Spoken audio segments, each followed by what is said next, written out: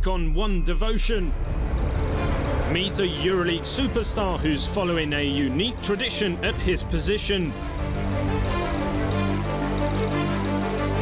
Get the lowdown on another Euroleague player's fascination with psychology.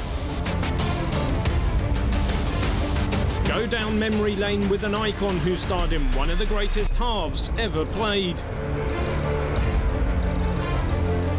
And find out which two teams punched their playoff tickets this week.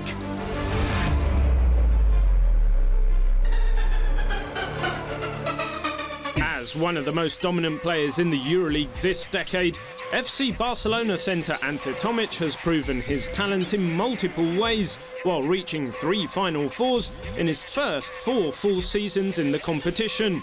But one feature of Tomic's game that makes him stand out is his passing, a rare talent for any centre, but even more so for a player who stands 2'17". At 28 years old, Tomic has become the Euroleague's best passing centre, with more than 200 assists in his career so far, many of which are more impressive for being made in crowds around the basket. First of all, I didn't know that I'm the best passer among centers in this decade, but we are in 2015, so there's 5 more years to finish this decade. I don't know. That's a part of my talent. Let's say that skill that I have, passing skill, which is very important in basketball.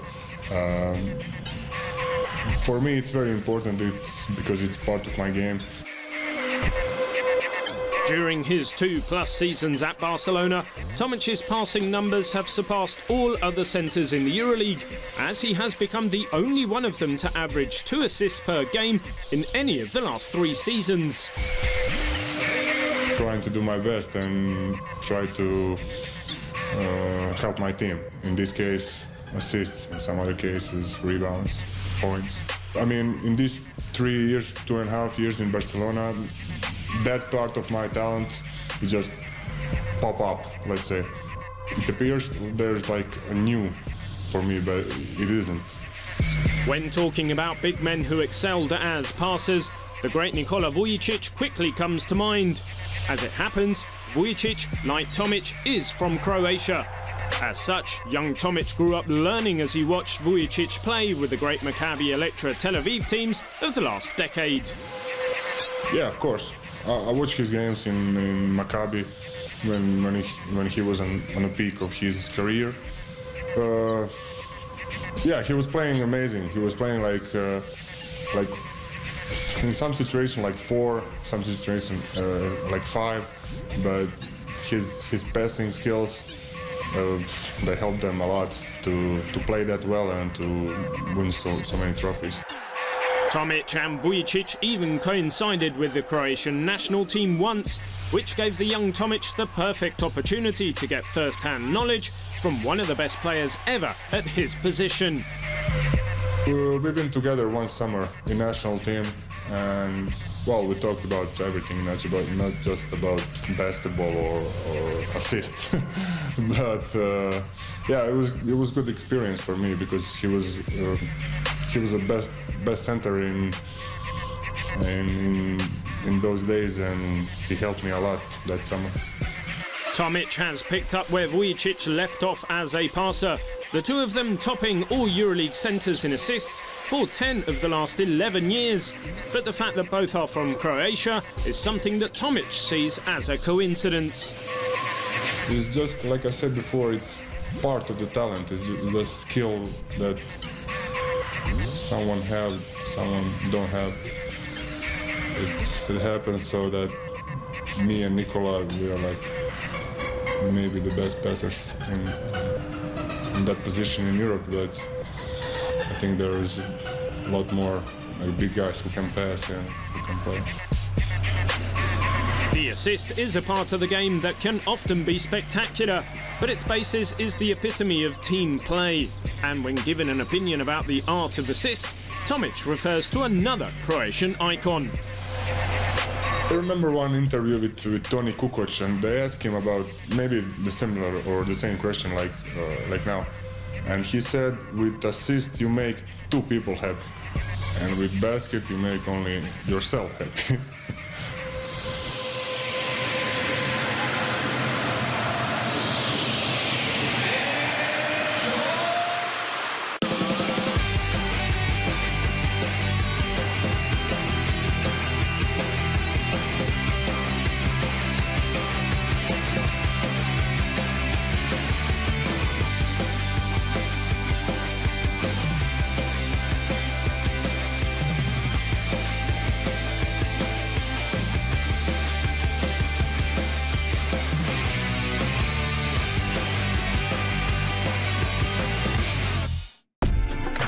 CSKA Moscow point guard Aaron Jackson is nearing his 100th career Euroleague game and targeting a 3rd consecutive appearance in the Turkish Airlines Euroleague Final Four. Both of those feats require a player to be mentally strong at a minimum, so it might come as no surprise to learn that Jackson was, and remains, an eager student of psychology. College was more children's psychology, but I guess being athletes, we're all big kids at heart. In his 6th pro season and 4th in the Euroleague, Jackson enjoys psychology as much now as when he chose to study it at university, and continues to educate himself in the ways of the human mind. I read a lot of mental books. Like, one of my favorite books to read is Mind Gym, which is psychology in sports. So sometimes I see myself when I'm reading the book, and then I see an example during a game or during a practice or just being around my teammates. I see a lot of examples I read in books. Jackson's career has taken him from Turkey to Italy to Spain and now Russia. And no matter where he goes, teams expect him, as a point guard, to take on a leadership role. Jackson has found that psychology helps him to better read and lead those around him. I think being a manager in your team is real important for psychology, because you have to know the ups and downs, you have to know what makes players happy, and you also have to know what will make a player mad and discomfort. So psychology does a big part in that aspect of the game. Jackson admits that some of the skills that help him with his teammates can also serve as tricks up his sleeve for opponents. I don't really use psychology, but I like to do a lot of mind games to mess with our players. Just being aggressive or try to make jokes as much as possible to get them off game, but not really much as what I've learned in college now. As far as making him a better player, Jackson doesn't think that studying psychology has changed him on the court. I don't think so.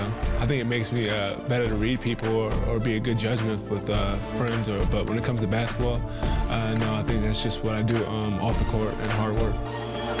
Being that the study of psychology is not all that common among Euroleague stars, the question Jackson sometimes gets is, what I like about psychology?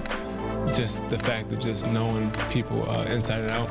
I read a book, it's basically said when I was younger, like, all psychologists are a little crazy, and I like to think that I'm a little crazy. So one day I took children's psychology, and then I just stuck with it. As an accomplished basketball player with a background in psychology, might coaching be the next step in Jackson's career when his playing days come to an end? I thought about it. It's nothing I think about in the immediate future. Right now, I just want to play basketball as long as I can. But hopefully, when I'm done, I would like to be a scout. Whichever direction Jackson decides to pursue after his career, what's clear is that he will keep moving forward with psychology in mind.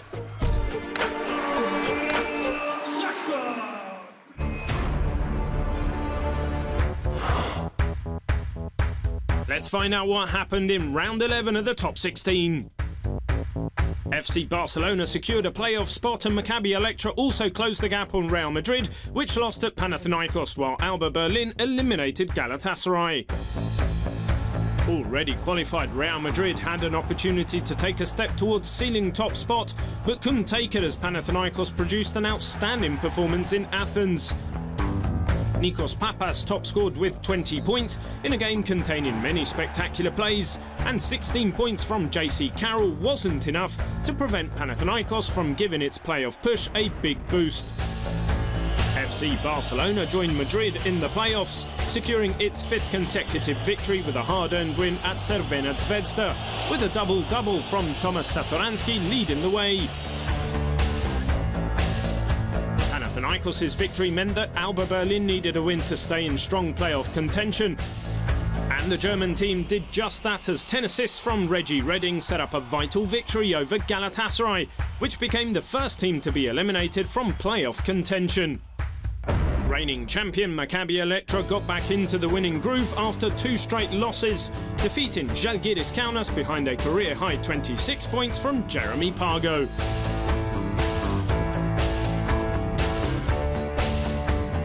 Real Madrid remains top despite defeat, with 1 game separating every single team in a remarkably symmetrical group.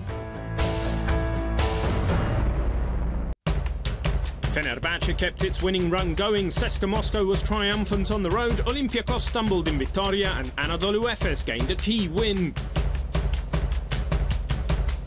Fenerbahce became the latest team to book a playoff ticket, holding off EA7 Milan for its 8th consecutive victory. Bogdan Bogdanovic was the star performer, scoring 25 points en route to the weekly Bwin MVP award, while Nemanja Bjelica compiled 13 points, 9 rebounds and 6 assists.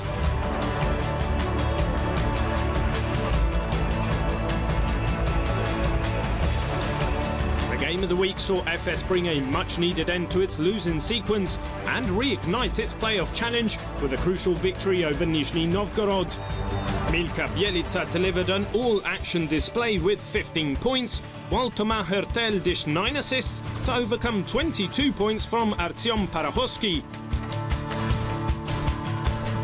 CSKA Moscow came close to 3 figures in an entertaining win over Unicaja, as Milos Teodosic turned on the style with 25 points and 8 assists. Laboral Kucha kept its playoff push very much alive with an entertaining home win over Olympiacos, as Mike James came up with 17 points and 5 steals to help his team prevail by 1 point.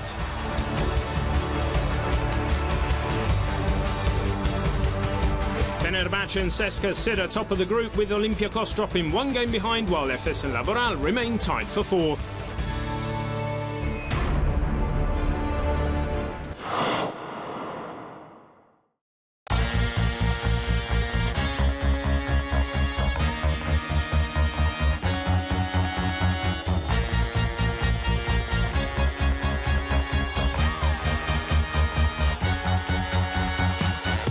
Everybody, in this team, everybody. Really, we have hard practices and nobody can avoid to make something easier than the other stuff, so... Stefan Markov is one of the guys who take real serious practices.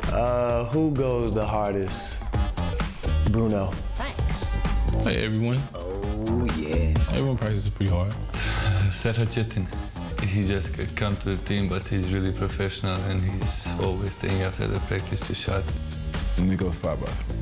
I cannot say one guy who is practicing the most. Obviously, as the season goes on, you have younger players like Mario Hezonja especially. He's very dedicated and practices a lot and spends extra time. Jovanovic, this is a guy who practices a lot. After we go home, they stay to work more. I think some of our young Russian guys, when they play with us, they practice real hard, or our captain, Simeon. The hardest practice is the younger guys. Me.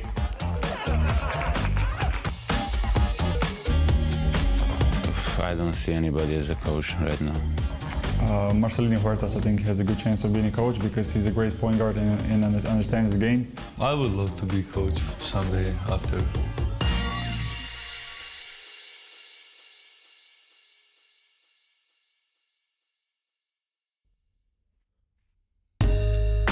Panathinaikos Athens guard AJ Slaughter may be a rookie in the Turkish Airlines Euroleague this season, but the effect he has had on one of the competition's most successful clubs is summed up in his role as a full-time starter and the leading scorer for the Greens. After taking his pro career from Italy to France to Belgium over the last 4 seasons, Slaughter landed in Athens to complete a progression that he had in mind from a very young age. Practically born with a basketball in my crib. with my sisters and my dad playing, so I always knew growing up that I would play the game of basketball. Slaughter's family is indeed one with a deep relationship to basketball. His father and two sisters played high-level university basketball and provided the environment in which he could flourish as a player growing up. With so many basketball players in the family, it's not hard to imagine the competitive level they reached without so much as leaving their house. Very competitive. I remember times out in the backyard, me and my dad and my sisters playing, me and my sister were literally getting into fights. She was older than me and was bigger than me for a while, so it would really get competitive and turn into fights sometimes. Slaughter was talented, and the pinnacle moment of beating his own dad arrived rather early for him. He was easy to beat, man. I would say around 12 or 13. He started to slow down and get old, so use my speed and I could beat him. Being a professional basketball player, more often than not, means that you will have to make a living away from your loved ones. A side effect of that distance is that when something bad happens, you can't always be as close as you want. That's what happened last season, when Slaughter's young sister Antonita collapsed during a university game. Although she turned out to be okay, AJ could do nothing about it when the initial scare reached him. It was very difficult not to be there. I was away in France, and I wasn't watching the game, but I heard the news, and I really didn't know what was going on. So it was really a tough time being away, not knowing what happened and what was going on. For the moment, it is AJ who carries the pro basketball banner for the Slaughter family, but he does not do so alone. He is very conscious of the fact that during those backyard games throughout the years, and now receiving their support at long distance, his family has been the catalyst for his basketball career. Having family that knows the game and knows what it takes to be good and how to win. I mean, we would watch each other play and critique each other after games and just help each other improve.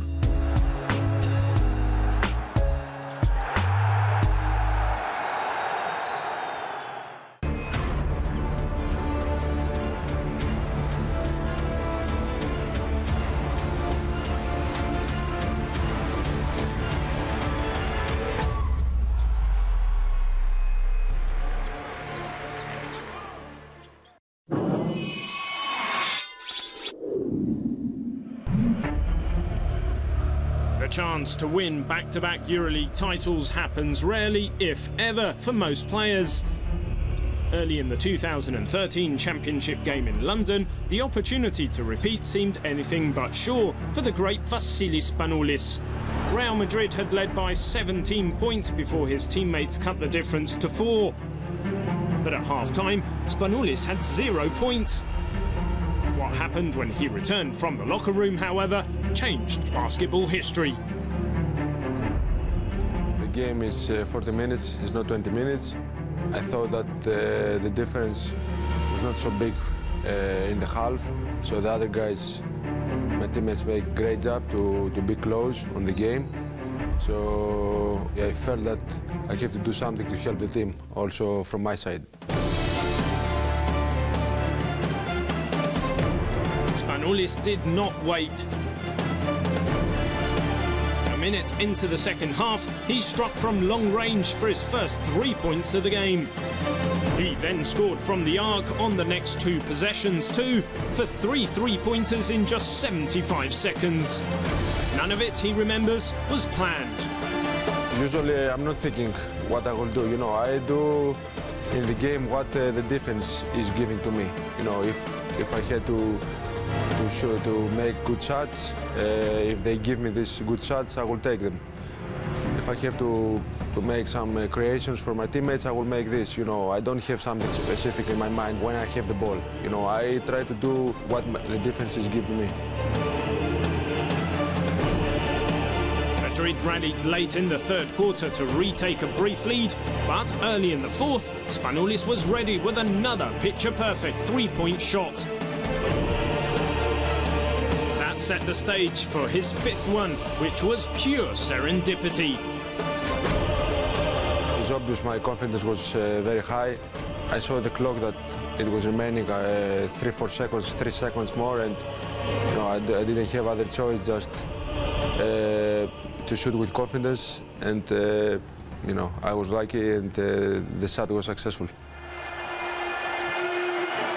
Olympiacos won 100-88 after having scored an incredible 63 points in the second half, while Madrid had 47 and Spanoulis himself 22. He was then crowned Final Four MVP again, as his team became just the second in 2 decades to repeat as Euroleague champion. It was a great game, great feelings. It's something that did not happen so often, you know, to beat down 17 and to come back in the final of Euroleague and to score 100 points and to make such a game in a back-to-back title. This is something incredible, and you know, it's beautiful memories.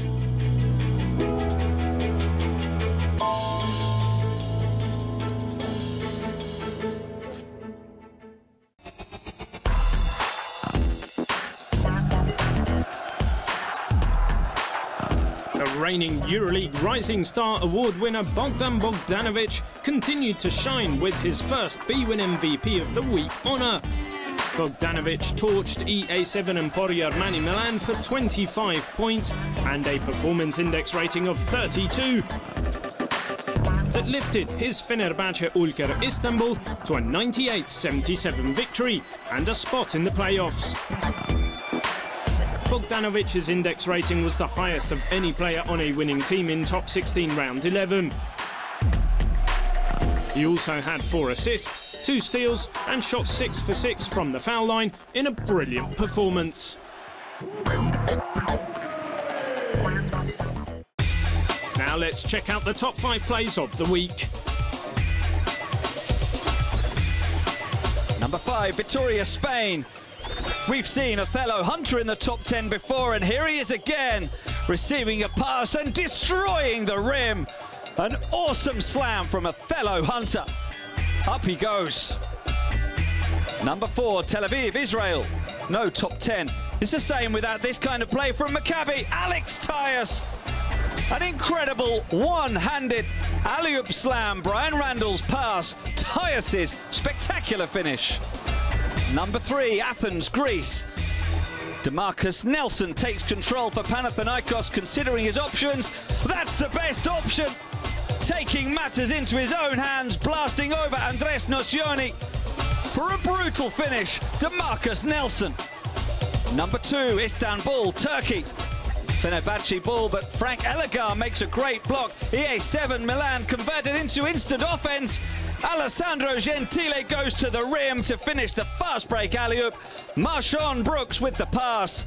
After the block by Elegar, Brooks floats it up. Gentile knows where to go. Number 1, play of the week from Athens, Greece.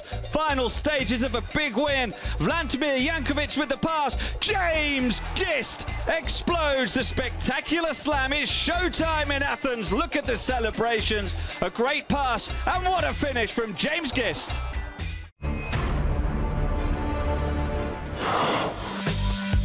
A coaching legend returns to face his former team in the Game of the Week, while a group leader seeks to assert some authority over the reigning champions at the venue for this season's Final Four. Coaching Dean Dusan Ivkovic will take centre stage in the Game of the Week as he leads playoff-chasing Anadolu Efes Istanbul into a meeting with Olympiacos, and his first return to Piraeus since he and the Reds won a second title together in 2012. One Istanbul team on its way to the playoffs, Fenerbahce Ulker, and its scoring sensation Andrew Garolok will be ready to welcome rebounding specialist Unicaja Malaga and the always determined Carlos Suarez. An entertaining Russian derby lies in store as a pair of fast-paced and high-scoring teams, Nizhny Novgorod and CSKA Moscow, go head-to-head in a mouth-watering showdown between 2 of the top 16's best-ranked performers, Taylor Rochesty and Nando De Colo. And Group F's action concludes with a must-win battle between two teams with their sights set on the fourth playoff spot. EA7 Emporio Armani Milan and Laboral Cuccia Vittoria. Group E is headlined by a rematch from last season's thrilling championship game as title holders Maccabi Electra Tel Aviv and the all-action Alex Tyus face a tough road assignment against Real Madrid and the Magic Sergio Rodriguez at Barclaycard Arena, where both hope to return for May's Final Four. Another perennial Final Four contender, FC Barcelona and all-Euroleague big man Ante Tomic will attempt to further strengthen their playoffs challenge on the road as Žalgiris Kaunas and sharpshooter Arturas Milaknis gun for their first win in more than a decade against the visitors. Group E also features another pair of games with playoff implications as Alba Berlin hosts Crvena Zvezda Telekom Belgrade and Panathinaikos Athens travels to Galatasaray Live Hospital Istanbul. We'll be back next week with more EuroLeague action. See you then.